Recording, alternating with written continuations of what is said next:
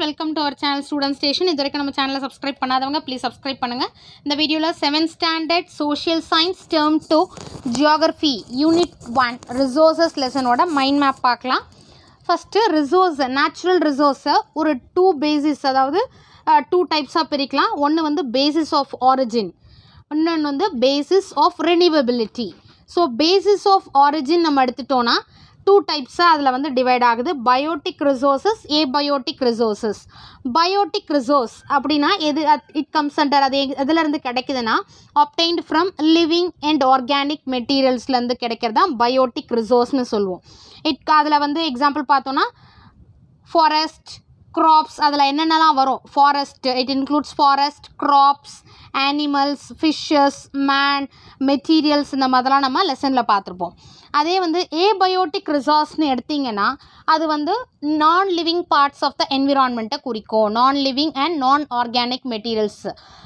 Example வந்து it includes land, water, air, sunlight, heavy metals. இதுதான் வந்து basis of ஆரிஜினில் 2 types, biotic, abiotic resource. Biotic ரிசோர்ஸ்னால் living organic material, abiotic ரிசோர்ஸ்னால் நான் living and நான் organic material. இதில் வந்து forest, crops, அனிமல்ஸ்லாம் include பண்ணலாம்.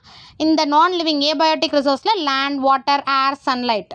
இப்போ வந்து பேசிஸ் ஆஃப் ரினியூவபிலிட்டி. பேசிஸ் ஆஃப் ரினியூவபிலிட்டியில் அதில் 2 டைப்ஸாக பிரிக்கலாம். என்னென்னா ரினியூவபிள் ரிசோர்ஸ் ஒன்று, நான் ரினியூவபிள் ரிசோர்ஸ்.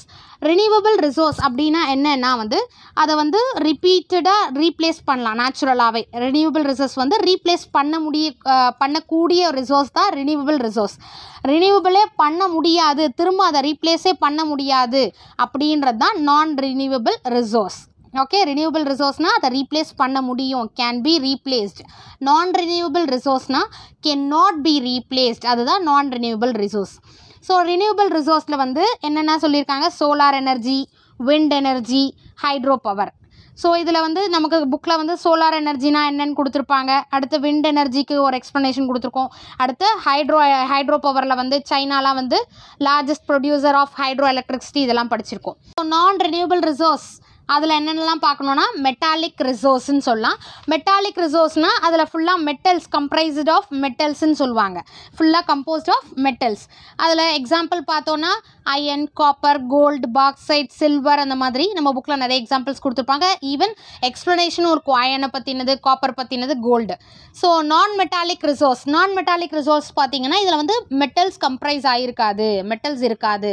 இது வந்து ஹார்ட் சப்ஸ்டன்ஸாகவும் இருக்காது, not good conductors of heat and எலக்ட்ரிசிட்டின்னு சொல்லலாம். நான் மெட்டாலிக் ரிசோர்ஸ். எக்ஸாம்பிள் மைக்கா, லைம்ஸ்டோன். ஸோ மைக்கா பற்றின ஒரு எக்ஸ்ப்ளனேஷன் இருக்கும், லைம்ஸ்டோன் பற்றின எக்ஸ்ப்ளனேஷன் கொடுத்துருப்பாங்க. தென் ஃபாசில் ஃபியூயல் ரிசோர்ஸ் எப்படின்னா அது எப்படி ஃபார்ம் ஆகும், டெட் பிளான்ஸ் அண்ட் அனிமல்ஸ்லேருந்து ஃபார்ம் ஆகிறது தான் வந்து ஃபாசில் ஃபியூயல்ஸ்னு சொல்லுவோம். எக்ஸாம்பிள் வந்து கோல், petroleum, natural gas. Okay, so நமக்கு புக்கில் வந்து கோல் பற்றின ஒரு எக்ஸ்ப்ளனேஷன், பெட்ரோலியம், நேச்சுரல் கேஸ் பற்றின எக்ஸ்ப்ளனேஷன் இருக்கும்.